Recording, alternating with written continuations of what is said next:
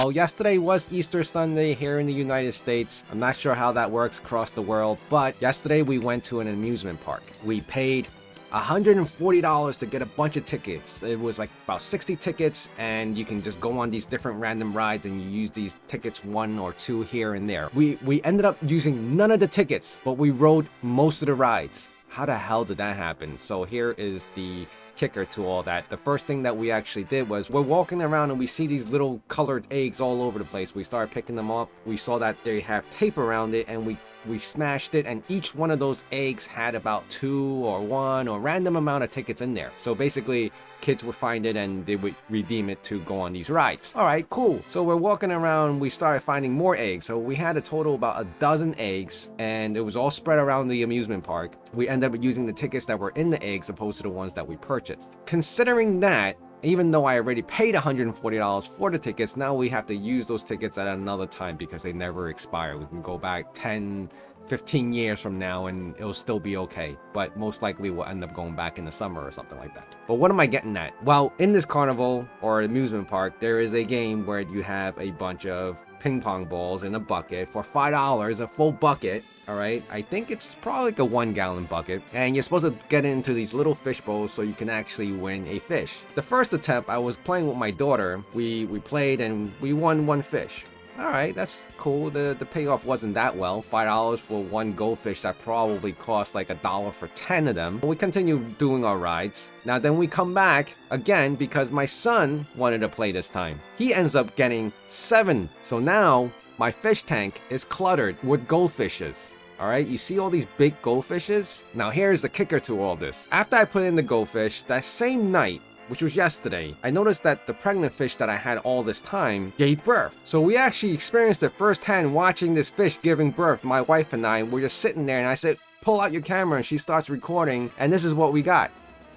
You can see right here, she just pooped out this little fish. Let me just play that back again. So you saw that? I'm gonna go slow-mo. It looked like poop at first, and she basically just shot it right out.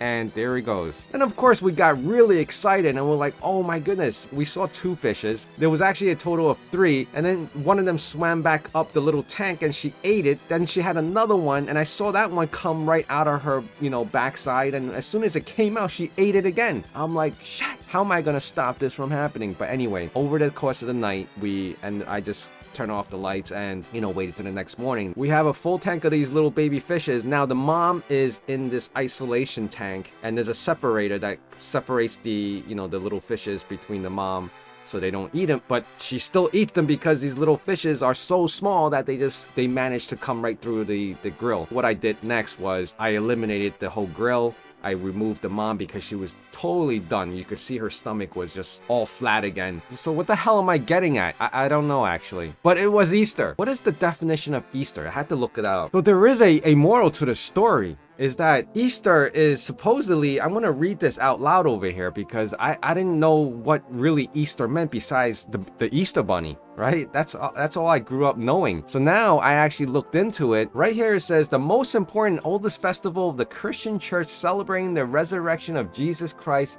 and held in the Western Church between March 21st and April 25th on the first Sunday after the first full moon following the northern spring equinox. I'm not sure what that actually means, and I'm not religious by any means. Is that a sign? I think that's a sign.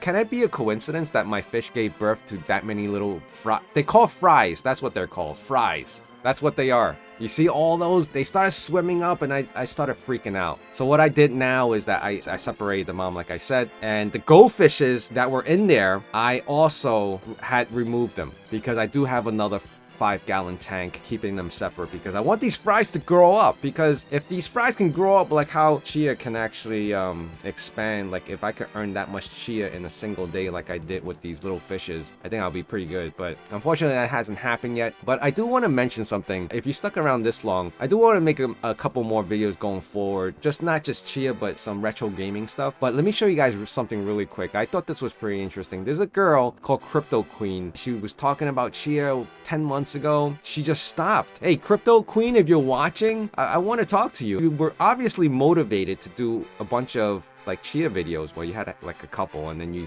talked about Bitcoin. You just ended up... I have about 5 TIB right now worth of plots. So I'm going to keep going. I'm going to see how it goes. There's a lot of stuff out on, you know, in blog. She was explaining like exactly what she was doing with Chia and going deep into how many storage and plotting that she's doing. And then she stopped. This was about 10 months ago. So I'm curious to know what happened over here. Tune in if you want to go from 0 Chia to 0.25 Chia.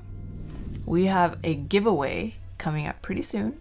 I don't think that giveaway ever happened, but I'm interested to know where it is and what she did, or maybe she did give it away. But, you know, judging from the size of the views, she didn't announce anything in the comments or anything like that. So I'm not sure what happened to her. I'm hoping if she's watching, we can get her on board, because what I'm trying to do right now, I've been noticing a lot more people dropping off the Chia bandwagon. Kind of get a better insight as to what made them decide on making that judgment call on why they're stopping. I know there's a post in, I believe it was on Reddit, where someone said that they're not trying to be rude or negative or anything like that, but they're stopping Chia because the electricity cost is going up, and they're in Europe, and they're saying that the justification for running, I believe they had 1 or 3 terabyte drives, like a whole bunch of them, because those were most affordable at the time when hard drive prices were skyrocketing. Now, I did also find, just as kind of off topic, on Costco in the United States, they were selling 8 terabytes for like $80-something.